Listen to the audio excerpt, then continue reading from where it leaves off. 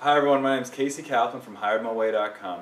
You might be noticing that this week my hair is a little bit shorter. That's because it is, and that's because I got a haircut this last week, and when I did, I saved $1 by checking in with Foursquare, which is a geolocation based check-in game. It's meant for mobile phones, so you have to have a smartphone in order to do it, but there's a lot of advantages for brands and for consumers if they use it. There are other services out there that do similar things, such as Scavenger and Gowalla, but Foursquare is the most popular with over 10 million active users. So here's how it works. You go to a venue, you open up your phone, you open up the Foursquare application, you hit check-in.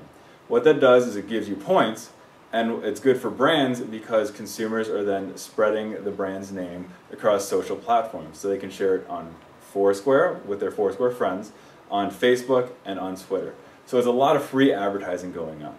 How the game basically works is that you get points for checking in. If you have the most points for checking in at one place, you become the mayor. Mayors usually get some sort of a discount or incentive at a venue. So for example, at a restaurant, maybe they'll get a free appetizer. At a retail store, maybe they'll get 10% off merchandise. But there are also badges associated with Foursquare. So if you check into a place several times, you'll get a badge which gives consumers incentive to continue using the service. So for example, if you check into a gym several times in a week, you might get the gym rat badge. If you check into a college campus or into a college quad, you'll get the quad squatter badge. There's a lot of fun names, it's a lot of fun to do.